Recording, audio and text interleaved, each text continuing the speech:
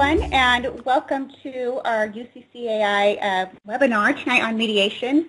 I'm Mindy Knutson. I'm the Executive Director for the Utah chapter of CAI, and we would like to take the time to thank our Diamond sponsors for 2015, which are Advanced Community Services, Morris Sperry, and Vile Fotheringham. Advanced Community Services is also our event sponsor for tonight, and we would like to thank them for sponsoring this event. Tonight's topic is the Utah chapter's new mediation program and resources for our alternative dispute resolution, which John Morris, a partner and attorney at Morris Sperry Law, will be presenting. So we will turn the time over to John for a great event. Thank you. Oh, thank you, Mindy. Let's get started. First, I'll give you a brief introduction of myself, just so you understand the context from which I'm talking about these issues. I've been a lawyer for 21 years. I've mediated probably more than 50 times with clients, representing clients in mediation. I've completed the 40 hours of required mediation training to be a certified mediator for court purposes, and I've mediated several disputes as a mediator in the past couple of years. Tonight we'll be talking about mediation and other ways of solving problems with a brief background on these other ways of solving problems. And basically I'm going to spend about 15 minutes on three different topics. The first topic will be, we're going to talk about the way that people solve disputes, including mediation, and just get some understanding generally of what's available for the resolution of disputes. The next thing we're going to talk about are the problems with traditional mediation of HOA disputes and the advantages of an HOA-specific mediation program. The final thing I'm going to talk about for about 15 minutes is a description of the mediation program that the Utah CAI chapter is implementing, and walk through that and get some understanding of that program. And then for the final time, as long as we have questions, we'll take some questions and then finish up. So the first thing I want to talk about are some options for resolving disputes. And you can see by the graphic on the screen, there are several options. You have facilitation, mediation, arbitration, negotiation, and as clients, I think, generally would agree, litigation, pointing to the hole in the ground. I'm going to walk through each one of these and talk a little bit about each one just to get some background. So the first way that people generally resolve disputes is through negotiation. And really, this is just people talking to each other and trying to work out their problems or disputes. There's some serious advantages to negotiating with a person you have a dispute with. The first and best advantage is it doesn't cost you anything but your time. You don't need any outside parties, not spending money on lawyers, and if you can get the dispute resolved, you move on. Of course, negotiation requires people to agree on a resolution, and sometimes you get that and sometimes you don't, which gets us to these other avenues to resolve disputes. The next type of dispute resolution is facilitation. Now, you don't hear much about facilitation in alternative dispute resolution lingo. It's out there. Basically, I like to think of it as mediation light, and it's really just a third party who gets involved to try to help set some ground rules, to try to facilitate communication. So this might be, and it's typically going to be a friend, or in the HOA context, it might be a manager or another board member, somebody like that who's just getting in the dispute, who really isn't trained typically in resolving disputes, but they're just trying to facilitate a conversation, maybe check people if they get out of bounds, and as far as escalating with name calling, things like that. Just try to keep those issues under control to see if they can facilitate a conversation and get the dispute resolved. You know, some advantages of facilitation. Obviously, you get the dispute resolved. You typically wouldn't need an attorney. You know, you're staying out of court. And, you know, it's obviously a good way to go if you think it can work. Some disadvantages are you just have to get a third party involved. And, of course, you know, the parties have to agree, which is the case in a lot of these options. So if you've, you know, tried negotiation, if you've attempted facilitation, you're not getting anywhere, the next typical step is going to be mediation. Now, in mediation, basically what you're doing is you're involving a third party who's trained typically in dispute resolution. And, you know, good mediators do have training. They understand the mediation process, and they should have tools at their disposal from that training to try to facilitate a resolution. And if you've been through mediation training, which I have, and you have an entire new light shed on mediation. It really is a skill, and there are a lot of tools out there to help people solve problems that you wouldn't otherwise be aware of typically. Now, when you start in mediation, it has some advantages and disadvantages also. The first thing is you have to go get a mediator, which typically involves paying someone. And, you know, those rates can be anywhere from $75 to $300 or $400 an hour. Oftentimes people will try to get ex-judges and people with some credibility to act as a mediator, and, you know, the rates can be on the higher end. So there's a pretty serious expense involved in mediation. You might also, if you're mediating, oftentimes you're going to have lawyers, and anywhere in any of these disputes you can have lawyers, but for really effective mediation, it frequently requires a lawyer because the lawyers need to educate the mediator on the law and the facts, usually through what's called a mediation brief. And some time goes into that with presenting the legal arguments and the case law and the statutes, whatever law that applies, to try to educate the mediator. Now, once again, with mediation, it really requires the parties to agree. So if you, and that's an advantage and a disadvantage. You know, walking into mediation, nobody's going to make you agree to anything that you don't want to agree to. On the other hand, if you don't agree, if the parties can't come to an agreement, you know, the mediation will be unsuccessful.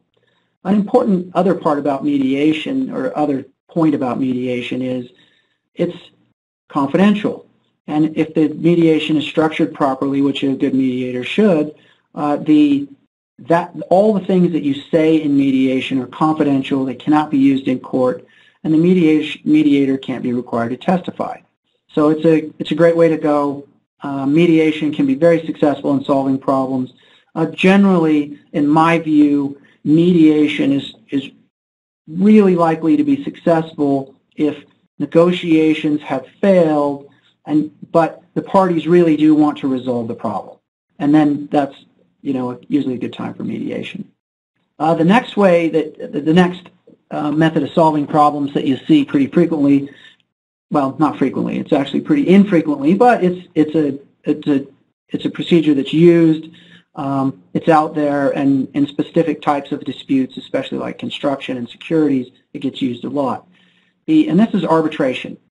And basically, arbitration is what I call court light, which means it's similar to a court process. So in arbitration, you are going to be paying a third party to resolve your dispute. And now, that creates a situation where in normal court, you don't pay the judge.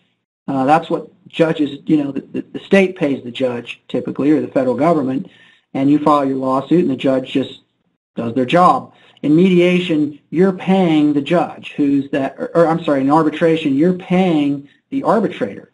Occasionally, you'll even see panels of arbitrators with 3 arbitrators, but typically it's going to be 1 arbitrator. So that's certainly a disadvantage, and especially in smaller disputes or disputes with that are resolved earlier, that arbitration time can stack up. And all the time that the arbitrator spends preparing, all the time that the arbitrator spends communicating with the parties, and then, of course, rendering decisions or listening to evidence or making decisions, you're paying for all that time. So that can get pretty expensive pretty quick. So that's a disadvantage. The advantages, a couple of advantages of arbitration. The first is it's probably going to move along a little faster than court. And that's not always the case, but usually I would say it is. The next thing that's going to be an advantage of arbitration is you can select a decision maker with knowledge related to your dispute. And not necessarily specific to the exact dispute, but the subject matter of the dispute. And this is why you see construction cases and securities cases go to arbitration, because those parties can select an arbitrator familiar with that area of law and that industry, and which greatly facilitates the resolution of the problems. And that's very helpful if you don't have to spend time educating the decision maker. And once again, this is an advantage and a disadvantage also, potentially. The arbitrator just renders a decision. They listen to the evidence, very similar to a judge would. They review the documents, and they give you a decision. And that decision most typically is not appealable, or appealable for very limited grounds. So it's a final decision, it's over, which, once again, can be an advantage and a disadvantage. The next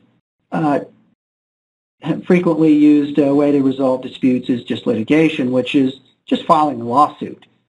And lawsuits have advantages and disadvantages. One of the important disadvantages is it's usually pretty expensive, especially for contested disputes. You almost always need a lawyer. There are formal and strict procedures that are very difficult to navigate if you don't have an attorney. People do file lawsuits and prosecute lawsuits without an attorney, but it's not a very good way to go, and frequently they are doing things that hurt their case because they don't have legal advice. So usually you have to have a lawyer to really be effective in a lawsuit, and it can get expensive. That can obviously get expensive. Now, of course, in a lawsuit, the judge decides the dispute, and then you can appeal. In state court, you could go to the Court of Appeals and possibly to the Utah Supreme Court. In federal court, you can go through the 10th Circuit and up to the Federal Circuit Court, and to the Federal Supreme Court. So that appeal process can be slow, and at least a year. And that's one of the major disadvantages of lawsuits, is they can just be slow. It's important to understand with lawsuits, though, 95% of lawsuits settle before they get to trial. So maybe 1 out of 20 cases that's filed actually goes to trial. And that's because, all the reasons we've talked about why lawsuits, the disadvantages, which would be, the time and the expense, that forces people to talk. So you get ongoing negotiation and frequently mediation, sometimes court-ordered, in the process.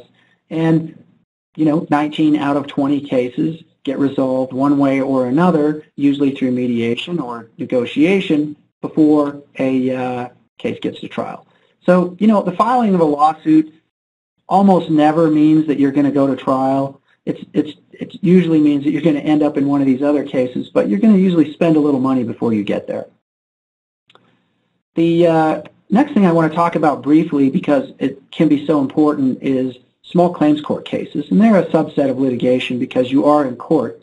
And they have a number of advantages and one very serious disadvantage that makes it so it's not very helpful in a lot of HOA disputes. But it's important to understand this process and understand it's out there, because in some disputes, it's a very good way to get things resolved. Small claims court is obviously less expensive. You file a one-page document, you get a hearing, you show up, you pitch your case, you get a decision. There's one appeal where either side can appeal. And then once you get that one appeal, which would be for a district court judge, which is basically just a do-over, You present the trial again, and then you're done. No more appeals. Small claims court, like other litigation, you get a judge that decides the dispute. The parties present the evidence, you make your arguments, whatever you want to make, legal or factual, and then a judge decides. The procedures are pretty relaxed. It's fairly easy to prosecute a case by yourself in small claims court.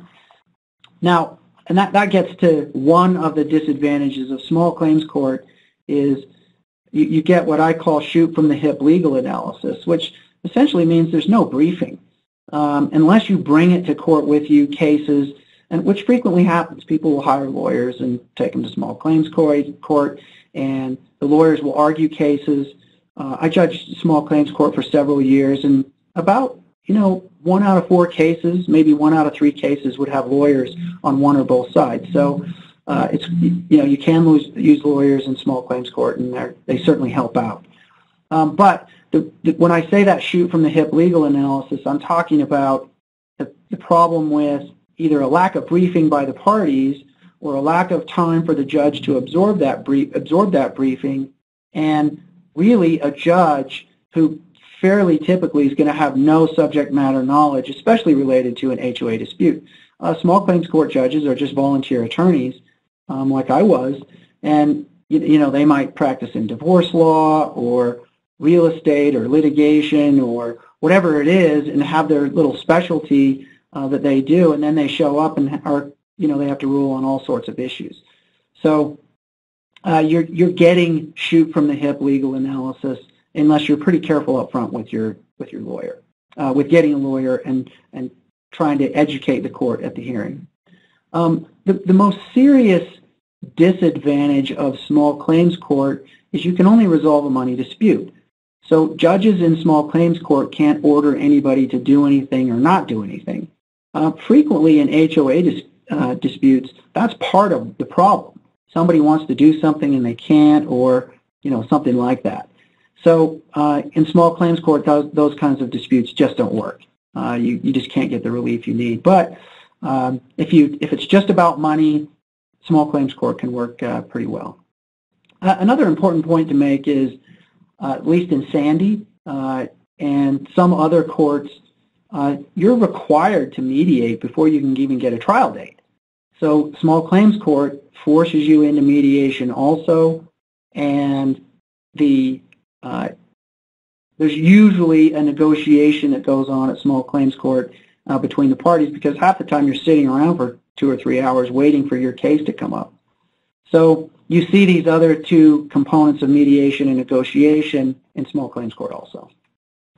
So that's the first part, and I'll be taking questions when we get done. So if you have any questions, hang on to them. Now I want to talk about the specific issues related to HOA mediation. And when I talk about HOA mediation, I mean resolving disputes in mediation that center on HOA issues. Now, HOA disputes look like a lot of different disputes. They can arise out of a lot of different problems, and these are just some of the disputes you're going to run into typically, and especially as an HOA lawyer, which is what we do. We see these kinds of disputes all the time. The first kind of dispute you're going to run into, and this is probably the most frequent, are disputes between owners and associations, and these arise out of a lot of different issues: architectural design, rule enforcement, requests for service animals, and the list goes on and on and on. The second type of disputes you see in HOAs are disputes between owners and other owners. The most frequent kinds of disputes are noise issues. Someone's too noisy in their unit and affecting somebody else. We recently dealt with a smoking dispute where smoke is going from one unit to another unit. And these disputes can take all different kinds of disputes also. Another type of dispute you see in community associations or HOAs are disputes between associations or owners and developers. And sometimes these center on warranty disputes and construction nuisances, how assessments are being spent. And typically during the period of developer control is when these issues might come up. Also, I guess they can come up after, especially if a developer is continuing construction after they've turned over control. Another type of dispute you see, not frequently, but once in a while in associations, are disputes between associations and managers. And, these disputes come up under a lot of different issues. I would say the most frequent cause that I see of these disputes is a lack of, the expectations of the parties are not the same. And these come from contract issues and issues of representation when they're being signed up. Managers are always eager to explain how they're going to take care of everything, and on the other side, board members think that their manager is going to take care of everything. But when you get into the nuts and bolts of managing an association, everything costs money, and that can be a source of disputes. And there can be other disputes regarding specific services, specific actions taken, things like that. So you see those disputes come up. Another kind of dispute you'll run into is between association and vendors. This might be the landscaping company or something like that. And I didn't get it on the list, but there is one other kind of dispute that you frequently see in associations, and these are disputes between board members. So one board member will think that the HOA documents say this, another will think that they say this, and they can start infighting, or it could be personal issues or election issues or politic issues. You'll see those kinds of disputes. So HOAs are, unfortunately, ripe fields for disputes. So the next thing I want to talk about is what are the problems with traditional HOA mediation and litigation, specifically mediation. And when I say that, I mean when you take an HOA problem and you just walk into a typical mediation scheme, what are some of the issues you run into and why that sometimes doesn't work very well? The first problem you can run into is, like we were talking about the problem with small claims court, sometimes what people need are somebody to do something or not do something. There's very little money or no money involved. And that can create a problem because in traditional mediation, you need to pay the mediator, and that can be, thousands of dollars if a lot of time is prepared for preparation or required for preparation, or if the mediator runs into 2 or 3 or 4 or 5 hours, that could be $150 an hour, $100 an hour, and that can really add up. Especially if you're dealing with a mediator and an HOA problem, frequently you'll need an attorney to educate the mediator on the law that the mediator should be thinking about to get some context of the dispute, and that's through that mediation brief. So you might need a lawyer also to bring the mediator up to speed. Once again, all that can be expensive. The next problem you run into is HOA problems can be really complicated. HOAs are complicated entities. You have multiple documents that can apply to a problem: bylaws, articles of incorporation, declaration, the plat, the rules. Then you have various statutes that can apply. In a condominium, it would be the Condominium Act. In a PUD, it's going to be the Community Association Act. Then you could have the Revised Nonprofit Corporation Act. If you're dealing with service animals, you might have federal law. And you could have the Revised Nonprofit Corporation Act applicable to these types of disputes. So it really is complicated negotiating these various documents and trying to figure out what applies and the law that applies. And in addition to all that, you have common law cases. So that can be a real problem for traditional mediators and in a mediation, because there's just such a learning curve to figure out what's going on. And that next line item is, obviously the same issue. There aren't that many lawyers, judges, and mediators skilled in HOA law, so you're left with that problem. Another really serious issue, and we've seen this come up a couple different times, is there are pretty serious constraints on resolving HOA problems, many HOA problems that aren't understood by mediators. And so, for example, you might have a declaration that requires a certain assessment amount. And an owner might be arguing that the square footage of their unit is different than another unit. Maybe they should pay less in assessments or something else, or maybe the board agreed for them that they could pay less assessments, something like that. A mediator might presume that an association or a board has authority to negotiate that assessment level, and that could be something that ends up in a mediation agreement, that they'll pay this level of assessments as some compromise as part of the bigger dispute. And any HOA lawyer will look at you and tell you that that's impossible. The board has no authority to negotiate greater or lower assessments for a particular person. In effect, they're trying to amend the declaration, which is typically where assessments are defined, without the approval of the owners. And there's Utah case law right on point.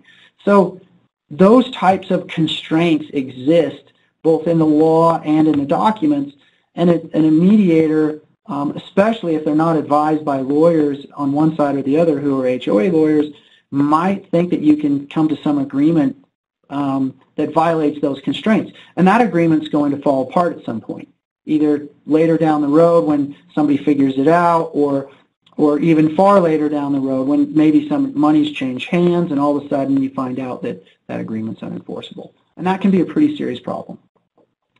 The final problem with traditional HOA mediation that I've seen is a lot of disputes, really HOA disputes among owners versus owners and owners versus boards and boards versus board members versus board members, and especially those internal disputes. It's really just a lack of understanding of the applicable law and those issues, and basic HOA issues.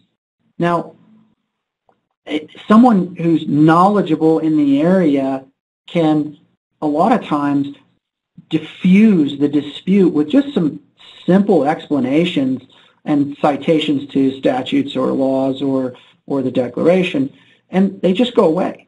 I mean, the whole problem could be solved in minutes. In a traditional HOA mediation, where you have a mediator who's usually not going to have any understanding, basic understanding of HOA law, you just wouldn't have that solution. The mediator will just treat it like a regular problem. They typically won't be aware of those issues, and they just, can end up banging their head against people for no reason. So those are some of the bigger problems with trying to fit an HOA dispute in traditional mediation. Now, that gets us to, of course, the solution. And this solution came about in part because there was an effort several years ago to expand the authority of the Utah Ombudsman to include HOA disputes. And as HOA lawyers, we were obviously terrified that now you're going to have a third party with no HOA experience trying to resolve disputes, which is very similar to the problems you run into with mediation. And the thought was, at least out of that process, and that ombudsman issue, died a quick death in the legislature. There wasn't the appetite for either the expense or the problems that it created. But from that process came the idea of, what about a mediation that's specific to HOAs? And how would that come about, and who would do it? And the obvious answer was CAI, the Community Association Institute, who's putting on this program. They understand the industry. Members like me and many other HOA managers and attorneys and industry professionals who understand HOA issues could come up with a mediation program and tailor it to the HOA, typical HOA problems.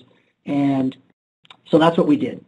And we've been working on it for the last couple years, and it's ready to roll out and should be available very soon. And I think the easy way to access this mediation will be on the CAI website, and then there'll be some efforts to advertise the mediation and get it into the community. Certainly, managers and the people involved in HOAs will have information about this, and hopefully this program can provide a good alternative to the problems of traditional mediation and litigation, and to solve problems where you can't negotiate or facilitate a resolution. Now, so let's just walk through some of the advantages of a program like this that's run by people in the industry. First thing is, like I just explained, the people who are running a program and setting it up understand HOAs. The next, and this is a super important factor for the reasons we just discussed, or I just explained, you can have mediators who are really experts in HOAs. And CAI can control and will control that mediator list, so there will be options, but not just anybody's going to get on that list. These are people who are going to have demonstrated some experience with HOAs and hopefully take away a lot of the problems and create some tremendous advantages for people who participate in the process. The next thing is there can be, and there will be, co-mediator options. And this means you might have an HOA lawyer and maybe an HOA owner who co-mediate a dispute and bring different perspectives. So you can build buy-in and confidence from the participants in the mediator. I mean, participants in the mediation, you might have an owner who's interested in mediation, but certainly doesn't want to have a manager resolve a dispute because they might think that the manager is beholden to the board or has a biased view of things. So you could add an owner mediator to that and have some expertise and get some buy-in from two different perspectives. Another key issue here is a lower cost.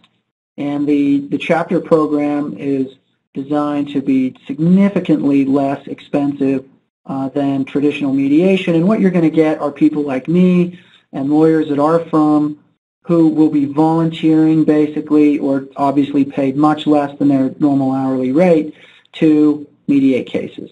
The target really is maybe $100 for a 2-hour mediation. So a mediator would be getting paid basically a couple $100 for prep time and showing up. So there's some compensation for their time, and more importantly, there's some buy-in from the parties. They know that there's an expense associated with it, even though it's not out of reach. It's a, you know, $100 is $100, and that way the process is much more likely to succeed, I think, if everybody has some buy-in. The mediator has their time and the parties have some money. But obviously $100 aside for 2 hours of mediation is much less expensive than a typical traditional mediation, and if you needed lawyers to be involved, lawyers too. The next thing the advantage is you're going to see some advertising like I talked about. No lawyers are needed, but they're certainly welcome. If people want to bring their lawyer, they can. But I think you're going to find in these HOA mediations that really most non-HOA lawyers that don't practice in the area, they're going to, they're not really going to do much because ideally with professionals and experts in the industry conducting the mediation, they should be really good at keeping the parties on track and within those constraints that exist. The next thing that's really unique to this process, and one of the things I'm really excited about this HOA mediation program, is there's a system to encourage mediation and communication. The typical mediation process requires both parties to agree beforehand to mediate, and then they reach out and find a mediator and then they mediate. Well, frequently in disputes between owners and board members, nobody's thinking about mediation. They're just thinking about the dispute. Now, if somebody reaches out to the CAI website and wants to mediate, and we'll walk through this in a second, there's going to be an entire track to try to get the other party involved. So even if the other party isn't on board when you sign up, there's going to be an effort by CAI to try to bring that other person in either to a meeting to discuss the issues or to convince them to come in and mediate through a real effort. Traditional mediators don't do that. They just, when the two people are ready, they sign up and they go forward. This program will have that built in. And then also, if one party just refuses to meet or mediate, there'll be a lawyer referral at the end to try to, keep the dispute moving toward a resolution. As Judge Jenkins told me once in court many years ago, sometimes the easy way is the hard way, and at the end of the day, you need to get disputes resolved, and if people really can't sit down in a room, then, you get a lawyer, you file a lawsuit, you do what you need to do. So these are the things that are the real advantages with HOA mediation. Now I'm going to walk through a chart and just show how the mediation works. And I'm going to be, this might look a little complicated, but I think you're going to see as we move through it, it's going to be, it's actually, there are a lot of steps in mediation, but the process is pretty simple. The first thing, you start over here on the left, and there's a request for mediation that's received. Now, that mediation could come from two people who have decided they want to mediate. Maybe the parties have already talked about it, which if they do, it'll drop down into this lower timeline or list of events. But like I said, the important thing about this program is it'll also have an option where you only have one party who gets on the website and says, I want to mediate this dispute, but either I can't get the other person to agree, or I haven't talked to them about it and I don't know how to approach them about it. Can you help me? So let's walk through that first. So let's assume somebody presents, fills out a form and says, I have a dispute with my neighbor. They're way too noisy on weekends. It's driving me crazy. I'm calling the police. Now they don't like me. It's creating other problems. Can you help me with this problem? So the first thing that's going to happen up here is they're going to get a certain amount of information that they need to fill out about the other party. Address, phone number, a little bit about the dispute, things like that. Then what's going to happen is the chapter will send out a letter to that person and say, hey, we understand you have this dispute with your neighbor. They've contacted us. They'd like to mediate or talk about the problem. Are you interested in doing that? And that will be this next step, a request for mediation or meeting. Now, three things can happen from that request. The first is the person could either not respond or write back and say, drop dead, I don't want to talk to anybody. So if that happens, you just go to this upper track. You'll report back to the administrator who's running the program, and then you're going to try one more time. So another letter is going to go out, and it's going to say, are you sure, really, really, really, this is a great way to solve disputes, we have a good program, you want to try. Now, if they say no at that point, then you're just off. You give the lawyer a referral packet to the other person, say, here's someone who you might try to find to help yourselves out, help you out, and then you're off to a survey, and that's the end of that. Obviously, mediation requires two parties to show up and agree to talk, and if one party won't, you're not going to mediate anything. But as you can see, this program tries a couple times to get people involved. Now, if you go back over here to where you requested the mediation training to the third party, if that person says, hey, I don't really want to mediate, I'm not going to pay $100, but I'm willing to meet, then maybe you go to this meeting process. Now, a couple things can happen from just even meeting with the other party. You could have a resolution, in which case you're done and gone, or you might have no resolution, and then you come over here and the question would be, are they willing to mediate at that point? It's kind of funny, refuse medication. Sorry about the error.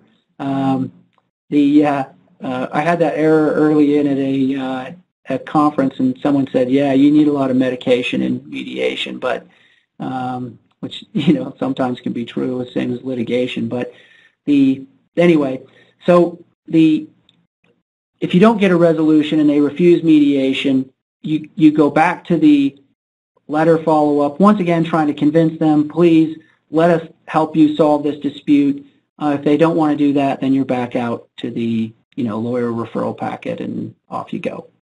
Now, a couple things can happen back if we go back over to this request for mediation or meeting. If they agree to mediation, or if they meet and then you don't get a resolution, but then they agree to mediation, you just drop back over into the mediation program. So now you have two parties willing to mediate, and you get there either through the top, which is one person starting, or you get there with both parties agreeing. So the first thing that's going to happen, you're going to get a mediation packet, which is going to provide some information about mediation, the mediation agreements, a list of mediators, and I didn't want to bring all the forms up to complicate everything, but I'll just summarize those as we go through. And the first thing that's going to be important is you can select your mediator, and there'll be a list of people and what their occupations are, the attorney, a manager, or whatever they are, and to decide who's qualified to, and these are all people that CAI will have decided are qualified to mediate. So you get the packet, you submit your applications. Now, an important part of a mediation and dispute resolution process, and remember, we're talking about people who may have just been yelling from one driveway to the next, is to exchange position statements and responses. And this alone can solve a lot of problems. If you just get people to write down what they think the dispute is, what their position is, what they think the other party's position is, and a few other simple questions, you exchange those. And that might get them communicating and solve the problem. The other thing you're going to be doing in this time is you're going to notify the mediator that they were selected. Now, a mediator has to run through a conflicts check, and so occasionally a mediator can't serve, or they're busy, or the timing doesn't work, whatever it is. So then you have to drop back in here and select a new mediator, and you'll just communicate with the parties and get that done. So when you finally get a mediator to accept, then you schedule a mediation, you have the mediation, ideally a 2-hour time period. Some mediations go longer, some are shorter, and then you're going to have a couple different things come out of the mediation. Either you're going to resolve it or you're not. If you don't, the parties get their lawyer referral packets and they move on. If you resolve it, then you just go to the survey and try to get some feedback on the process. So that's the process.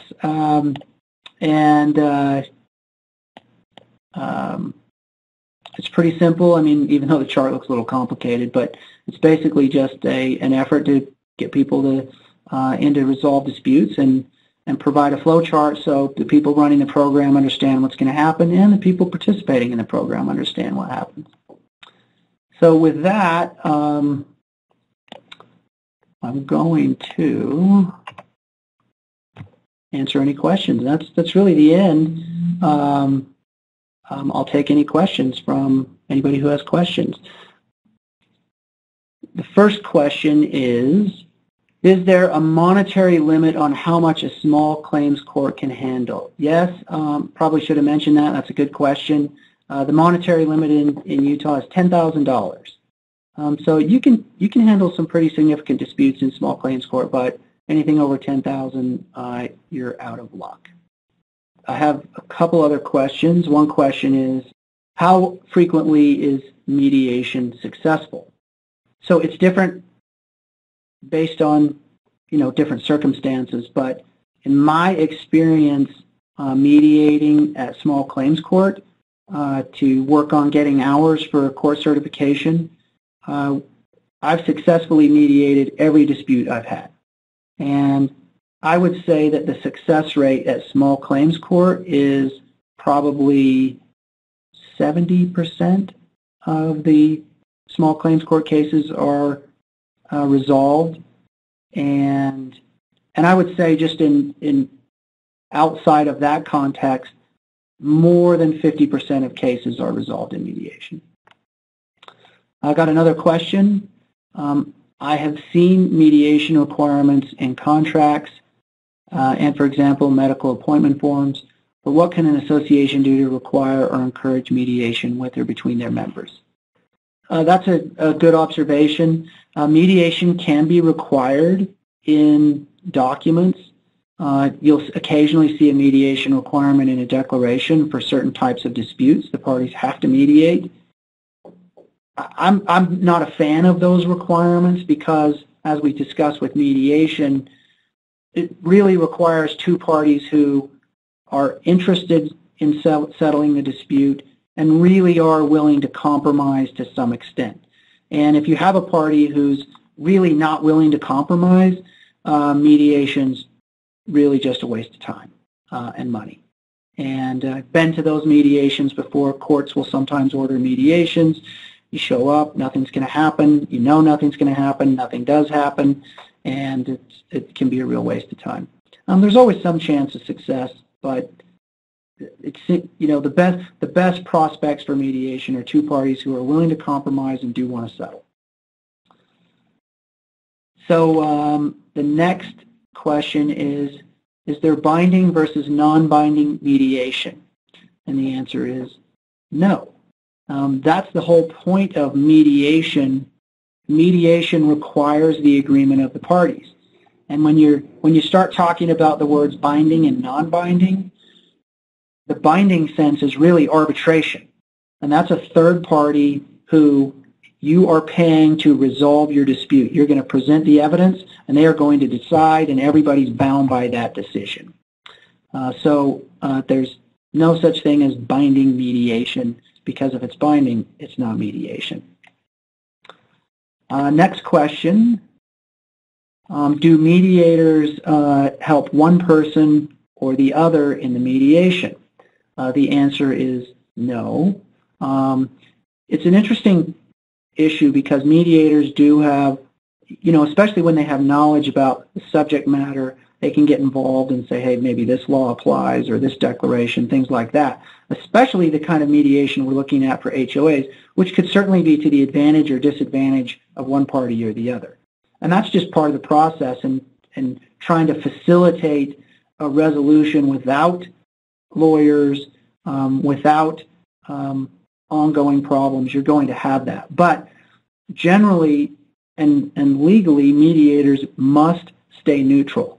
They're not on one side or the other. And when I was speaking of that conflicts check, that's exactly why they do a conflicts check, to make sure that they're not biased in one way or the other, and they can come into the mediation with a neutral approach. Next question is, can a mediator or parties be called as witnesses for what was said in a mediation? The answer is no. So the mediator cannot be called as a witness, and neither can either party be asked to testify about what was said in the mediation. It's confidential as a matter of law. We actually have a case right now where that's an issue, and the mediator's being called to testify, and all the mediator is going to say is there was a mediation. Next question. What happens if you don't settle the dispute in a mediation?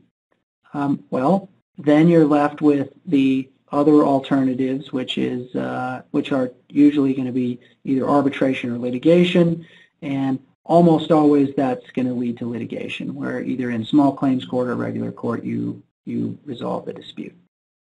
I think we're finished. Thanks everyone for attending, and I hope this was informative, and I hope you find a way to reach out and use the Utah CAI mediation program. It's a great program. I think it's going to solve a lot of problems and save people a lot of money. Thanks.